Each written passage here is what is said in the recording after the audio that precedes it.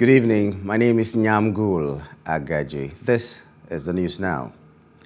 Nigerian Muslims joined their counterparts the world over to mark this year's Eid-El-Fitr, the end of Ramadan fast. Plus TV News monitored the prayers across some states in Nigeria. Now the report.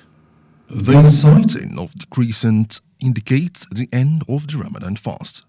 It is our pleasure to announce that today, the 29th day of Ramadan 1444, which is equivalent to 20th April 2023, marked the end of Ramadan 1444. In Kwara State, Muslim faithfuls thronged to praying grounds.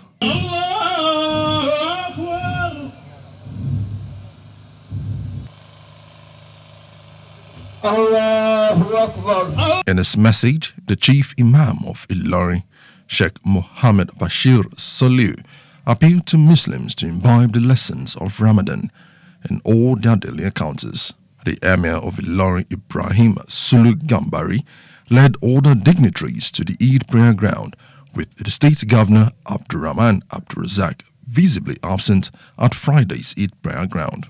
I want to advise all the Ummah that they should try as much as possible to sustain the good attitude, the peace, the harmony and the tranquility. And also I want to use this opportunity to pray that Almighty Allah in infinite mercies continue to be with everybody and accept our ibadah. In Adamawa State, Muslim faithfuls converged at the Jimeta Central Jamaat Mosque to observe the two congregational rakat prayer to mark this year's Eid-El-Fitr. The prayer was presided over by the deputy imam of the mosque, Ismaila Bamanga. Muslims have to do, they've done it. It's just remaining what remains. Before coming to the Eid ground, giving our Zakatul-Fitr, wearing new clothes if possible, or wash the old one, following to come in different way and get back in a different way. All this one is happening now. We are on our way going back. We are going from different way. So and then finally, when we are going, we have to cite Allahu Akbar, Allahu Akbar, Allahu Akbar, La ilaha illallah, Allahu Akbar, Falillahi alhamdu. That is the teaching of our Holy Prophet sallallahu alaihi wasallam. A cross-section of indigenes shared their experience on this year's Salah and called for the collective efforts of the government and the people to overcome the security challenges facing the country. Very, very fantastic, very peaceful. Everybody have seen the type of, the kind of people that came in, and the appreciation, the celebration is even more better than the other years. Inshallah, we thank Almighty Allah for the opportunity given to us. We have celebrated the Eid-El-Fitr today. We really appreciate our friends and family that we take pictures together with. Alhamdulillah, mashallah. Thank you.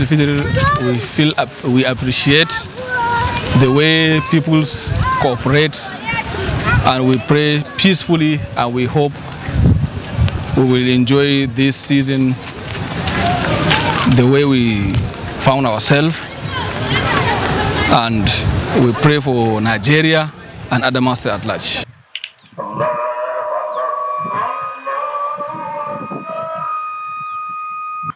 A group of Muslims in Kaduna State observed the Eid prayers at the Sultan Bello Ogwan Sadiki praying ground. They called for fairness, equity and justice. The Assistant Chief Imam Aliu Abubakar of Sultan Bello Central Mosque in Kaduna cautioned faithfuls against wrong utterances, especially now that the country is facing serious security threats from hate speeches. My message is that people, we have to be justice. We have to consider each other. By doing justice from our leaders, then the followers will be very okay. If you see our situation in the country now, we are very forward because of injustice. That's why, just as I say, we have to need justice. Emphasize economic recovery. Basically, Nigeria is mental. The economic revival. The economic picture is very not only university graduates, teacher graduates, but basically religious Saturday.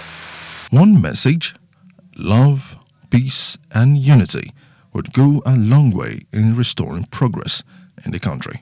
Hello, hope you enjoyed the news. Please do subscribe to our YouTube channel and don't forget to hit the notification button so you get notified about fresh news updates.